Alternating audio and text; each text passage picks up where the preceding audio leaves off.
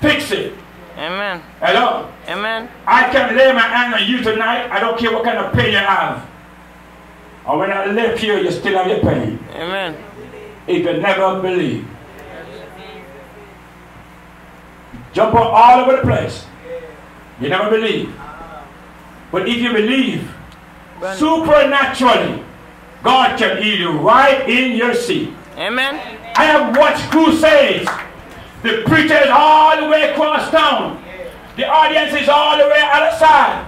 By the time they finish preaching, tens of thousands of people have been delivered. They're walking and jumping and praising the Lord, and He never lays hands on all of them. Where is your faith tonight, people of God? Where is your faith tonight? Stop putting your faith in the preacher and put your faith in the Almighty God who works supernaturally among His people. Praise be God. Too many times we come to church looking for the preacher to lay the hands on you. Amen. I want to take your mindset from us. Amen. And to the higher power, the supernatural God. Amen. That does everything right. Amen. The first time. Amen. I might pray for you one time and it don't work at 5 times and it still don't work. But I tell you, if you come in contact with God with your faith, amen, you shall be made whole.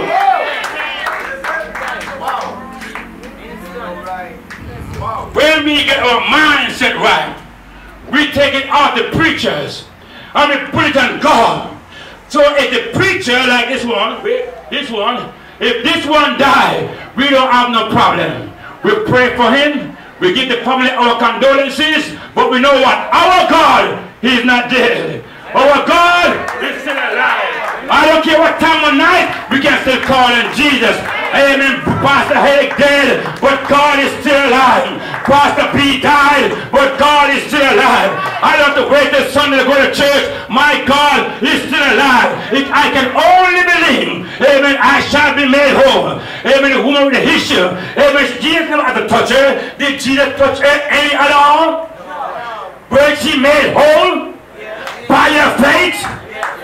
Blessed be God. That's what the church needs to preach and get the people mindset off of you.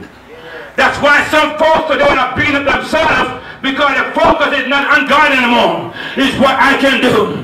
Amen. It's what I can do. I can't do a thing outside of God. I can't even preach straight outside of God. If God don't regulate my mind, I'll make a fool of myself. Amen. Because I don't have something in front of me going line upon line and precept upon precept. I am preaching as an unction by the Holy Ghost. Amen. That's how the church ought to be.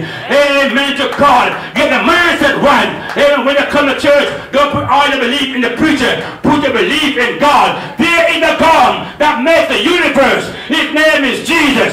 When you got a problem, call to Him. If you cannot pray, go to the church. Let the people pray for you. But don't put your faith in the man of God alone. Put your faith in the Almighty God. And your faith will make you whole. I can't preach anything else to you. That would be a lie. That would be a lie. You have to have faith in God. Praise God. I know that's a challenge tonight. I know it's a challenge. But we're breaking the ground. We're breaking the ground. I know it's a challenge, but we're going in the city. We're going to take it. We're going to take the city by force. We're going to do what is right. Amen. We're not going to bypass nothing. Trying to haste and to hurry up. That's why sometimes folks get killed on the battlefield. They don't follow protocol. They want to haste the war. They can't look in their favor. They when they see the look in our favor, let's go and knock this thing off. Not so, my friend. Even for there are other folks that can fight just like you. They have tactics and tricks just like you. Follow the protocol. Go in harder, step by step. Line upon line and precept upon precept. You will get the victory at the hand. Just be patient about it. Don't be too hasty about fighting this battle. Amen. For your soul. So if you're going to fast, fast. If you have to forgive, forgive. If you have to say you're sorry, say you're sorry. Don't run ahead of that. But I don't care which church you go to. I don't care how long you've been the pastor. And if you have a heart against another pastor, and you preach like Paul, you sing like Satan, you're still not going to be saved. What you're doing, you are hastening the war, and going to end up losing your soul. Take it step by step. Amen. Go and make it right. Forgive and ask for forgiveness. Make it right. Join force together and go knock out the army, knock out the devil. Amen. And the last day, at the end of the battle, we all get the victory. We all get the victory. We all get the victory. Then we can celebrate higher God the victory. We smell water. But I don't want to make that sound nice to you. Praise God. I want you to see the reality of what's going on. No, we have sent victory. I have sent victory in Aruba. Among the churches in Aruba. We now going to get our mindset right. Remember I said the sinner folks, they love you all. That's why when they have stuff and you invite them, they come. Stop telling them to dress like you and to live like you, because they're not saved. And then you now must stop look like them and dress like them, because you are saved.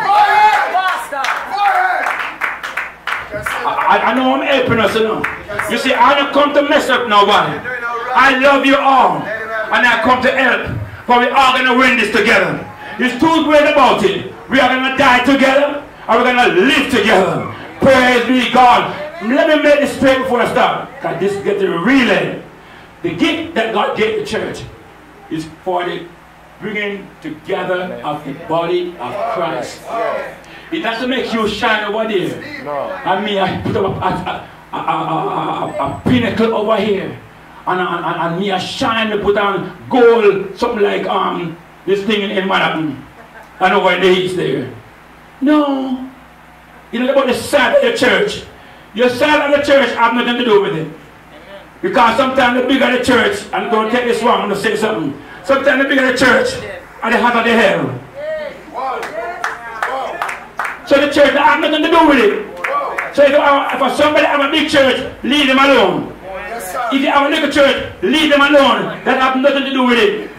When a church in the community is building and it become more established, don't you expect growth? Yes.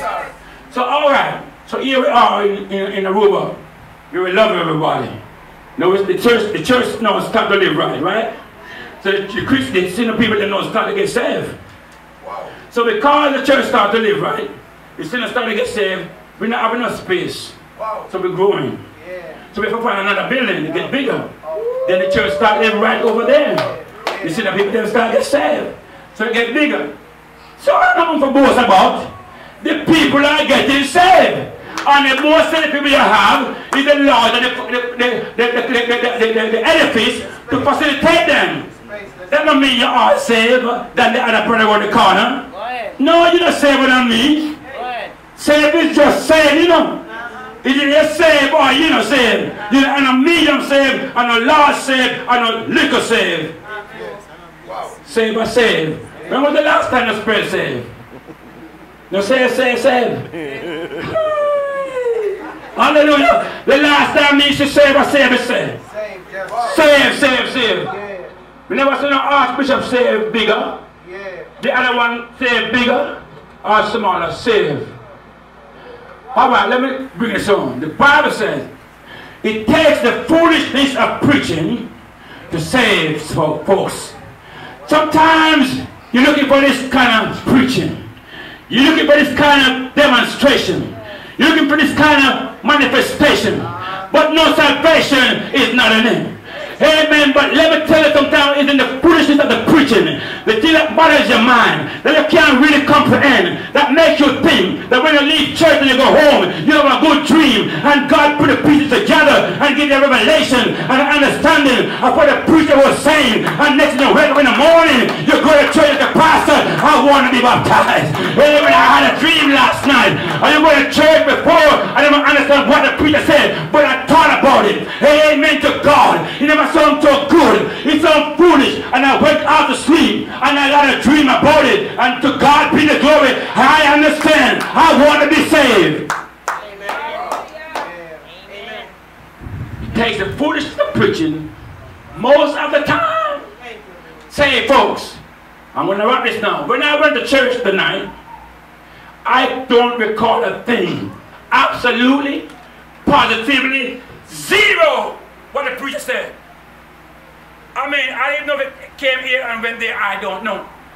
I don't record. I never get anything. I never own anything. I never put anything nowhere. But there was something going on the inside of my heart. Hallelujah. I told myself, I'm going to give my life to Jesus. May you stand to your feet right now in the house. That's all that took place with me. I just believe God. I make my mind up. I never understood a thing they said, but I had a conviction in my heart. If you have a conviction in your heart, for whatever reason it may be, can you start walk to this altar tonight? Forget about everybody.